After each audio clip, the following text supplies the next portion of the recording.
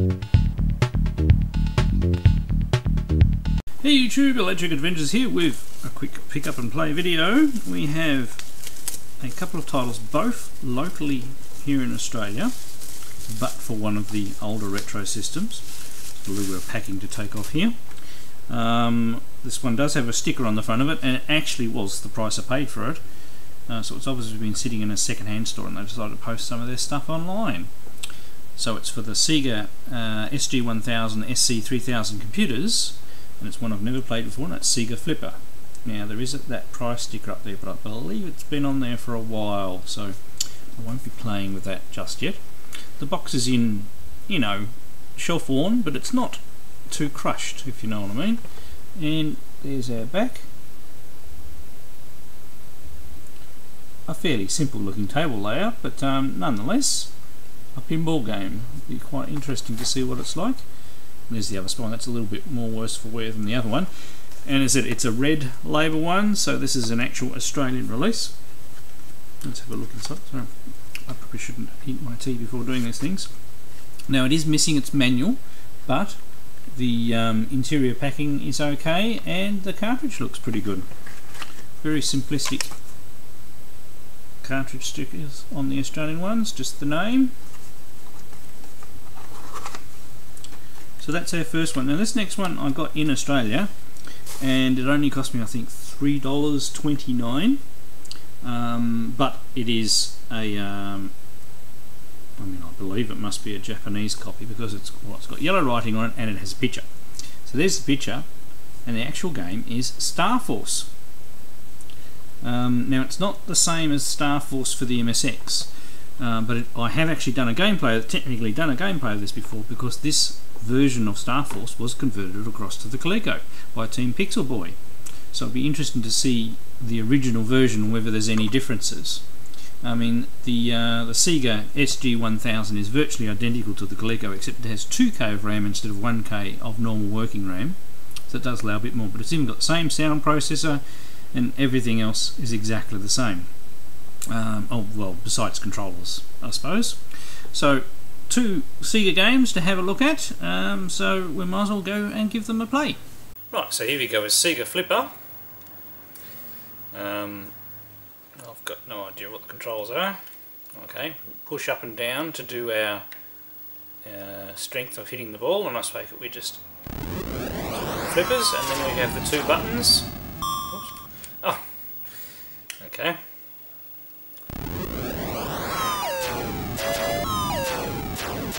Fast physics.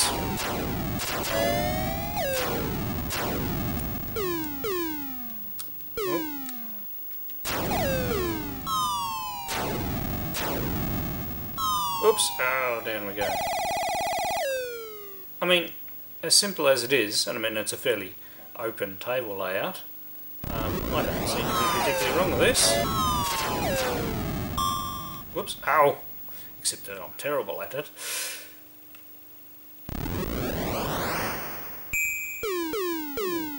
Oh, it's really got severe ball physics.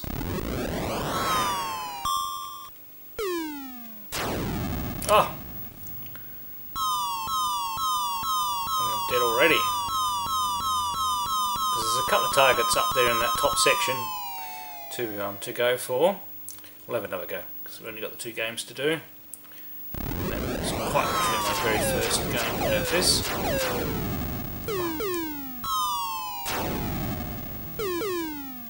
Oh, it's very hard to hold the ball.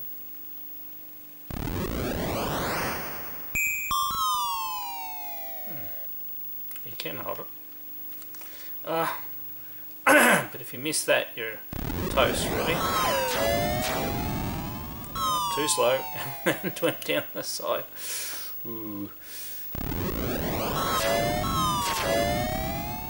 Too slow, and I did the same mistake again. You know, and it's got some repetitive but adequate sound effects. Oh, I believe I'm getting worse. That's the end of it.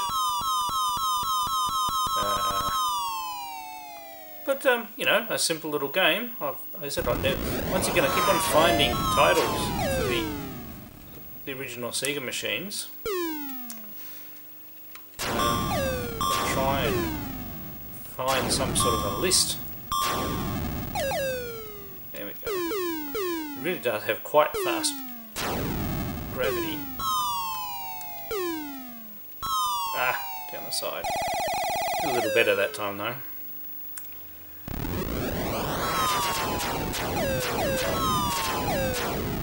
I'm sure... Oh, too slow. I mean, I'm sure there's a couple of things to do. I mean, there's not many goals and objectives obviously to get done in there. So it's probably not a game that you would get a tremendous amount of gameplay out of, but it's a bit of good fun. There you go. Oh, okay, we'll grab it there.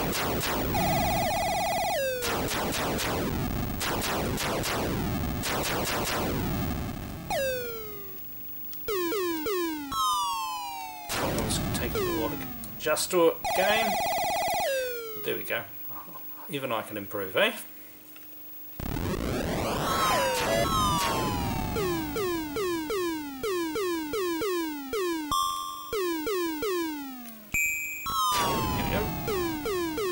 Gradually get different parts of the table.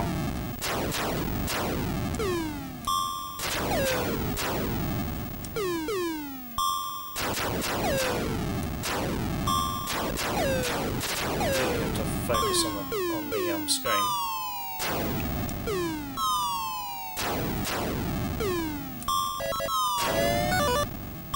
There we go. Put that bonus up there.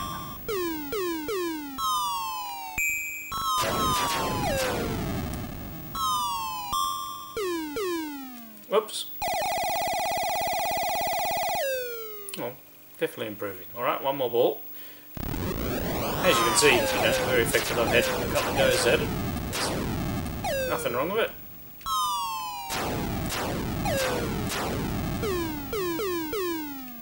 Oops. Oh, there we go. Well, I really enjoyed that.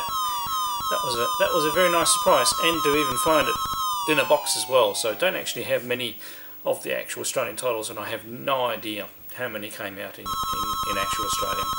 Alright, let's try the next game. Right, here we go, a Starforce. As I technically have played this one because this game was converted across to the ColecoVision by Team Pixel Boy.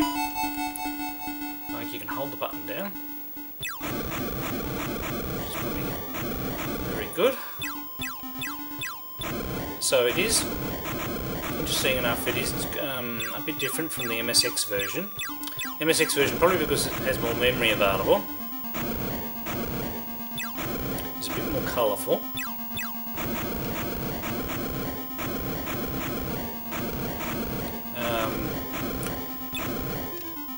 And it also scrolls sideways, so there's more to the playfield.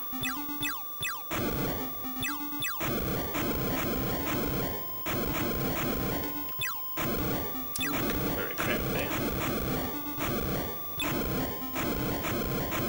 As you can see, they're starting to fire a bit more now after a reasonably light intro.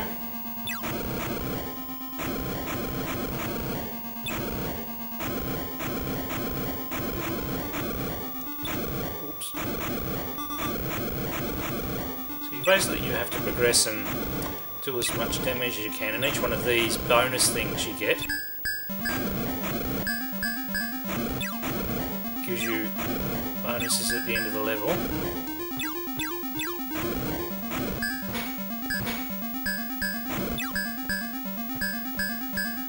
That's sort of a semi-boss thing.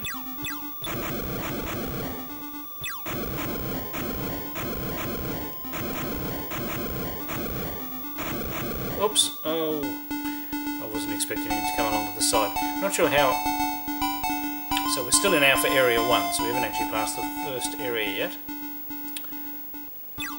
I'm not sure how far it's going to knock me back now.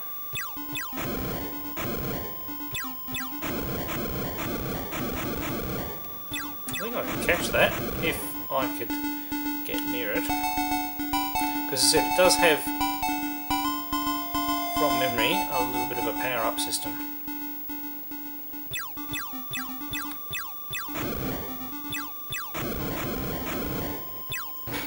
There we go. So that gives us a slightly more rapid fire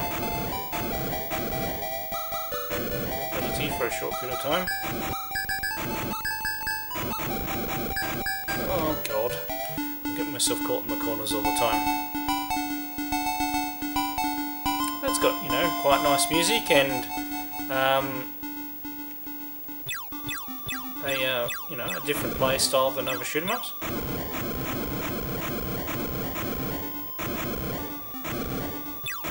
Unfortunately, it looks like I missed out on that power up now. Probably because I actually didn't get it. I'm sure the number of bees you get goes towards your bonus at the end when you do actually finally finish the stage. 46,600. Surely I can do better than that. Once again, only 2 gameplays, and especially pleased of getting this one for only, you know, $3.29. I think was the weird amount I got it for in Australia. I think the postage was like $8 or something, but when you get that cheap, you don't mind. I mean, the copies of this. Oops. Oh god. Like in Japan, I've seen loose copies for like $50. I'm talking but not concentrating. I mean, there were 2 complete copies. I think they might have both been on in Japan up until recently.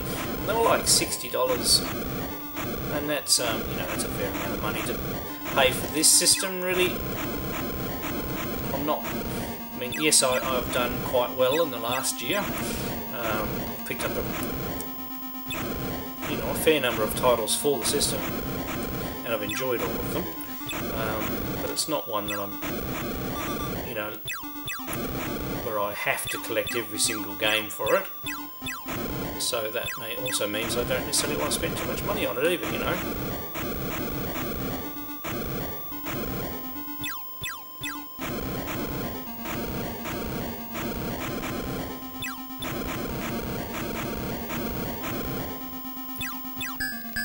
God, it shoots up too. Could be. So you got to watch those things. But this is quite fun. You know, I will play this one a fair bit. I mean, I haven't played the actual game. I've had the Coleco version for a while. Okay. Did I actually make it to?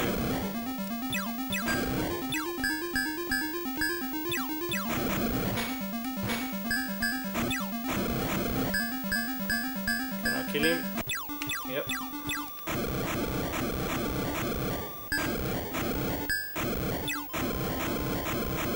Ah, we went sideways. I suppose it's just a matter of learning the patterns.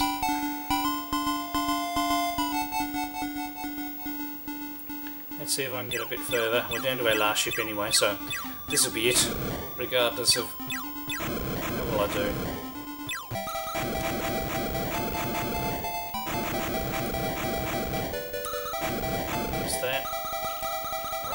Him.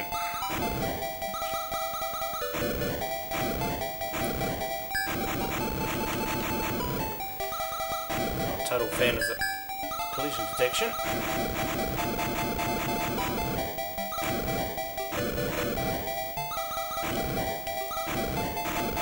Oh god, I didn't even see what hit me.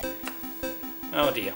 Alright, well, I obviously need more practice. Well, there is a couple of very nice games for the original Sega SG-1000, SC-3000 series of machines.